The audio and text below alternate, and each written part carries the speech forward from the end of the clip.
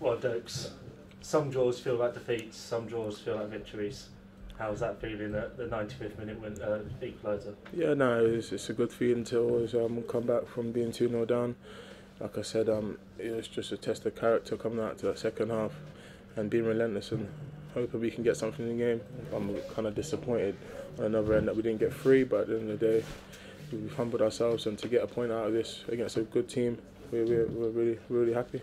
What was the feeling like at half time? Because the first half, none of you could have been too happy with that one. Yeah, we was frustrated as a team, as a collective, and we knew that we're not playing to our best of standards and giving the opposition too much respect. So, like I said, it's just about getting out that second half and get going and get raring and firing up to try come back into this game and like I said, either get a point or come out with 3.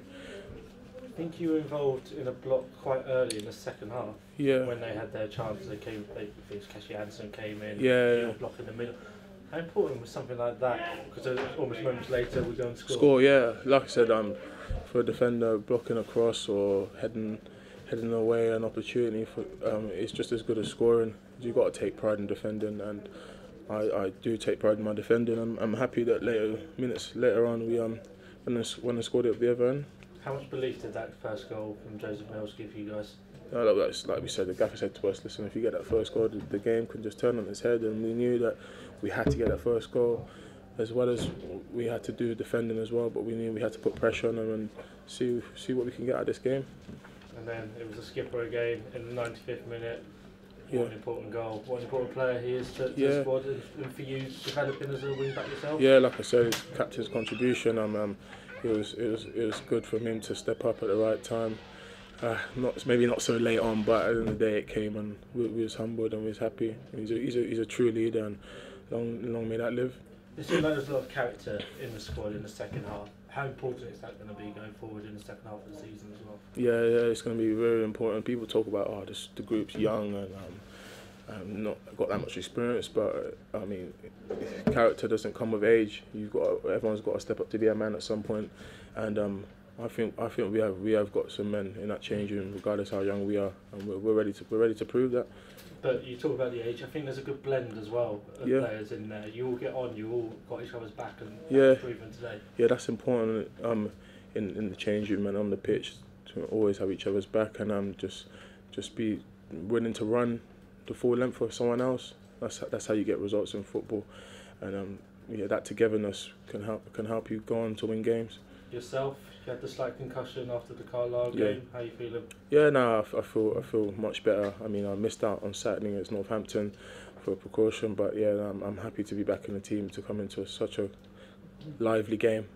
I'm going to say, when the manager tells you, okay, you're starting in this one, the league leaders. Yeah.